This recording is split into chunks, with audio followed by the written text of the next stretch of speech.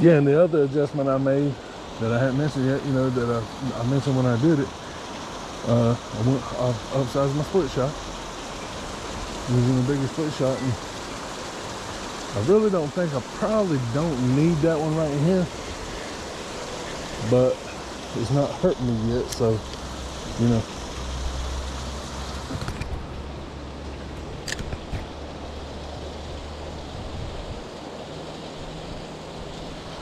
And what these fish are doing, they're in here feeding, man. They're just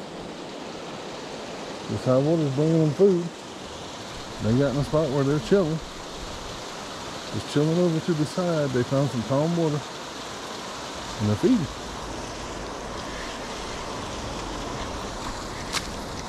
That's what they're doing.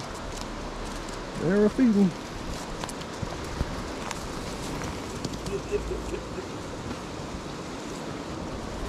Another just right here. I said it a while ago, but I saw this spot, and after I caught that one on that spinner back there, I saw this spot right here and how it looked, and I thought, you know, today I might get in here and get my limit.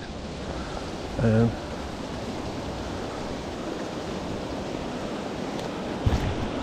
I think that's what's gonna happen.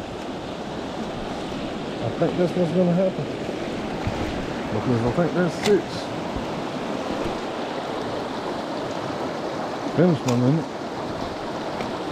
I'm not gonna jinx it. I'm coming right back here to this same spot.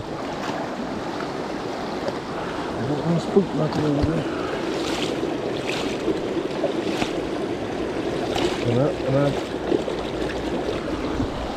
There's a nest of fish in there.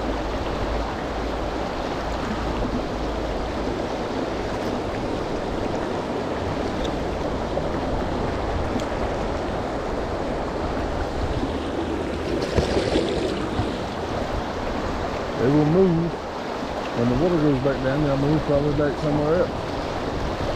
Some of them might stay.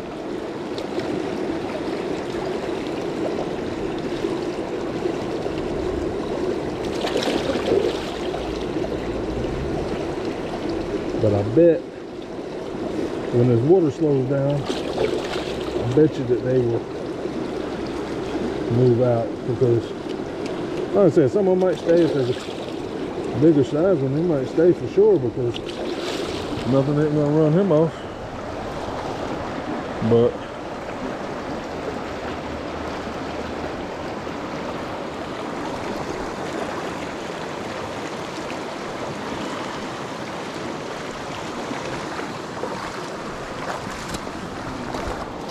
the smaller ones, they're probably gonna move to somewhere where they can get more food.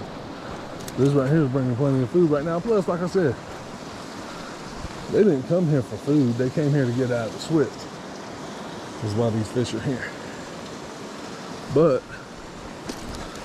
now that they're here and this rain event too, they found a convenient spot to feed. Right around the bend of that Swift water, bringing the food in through here.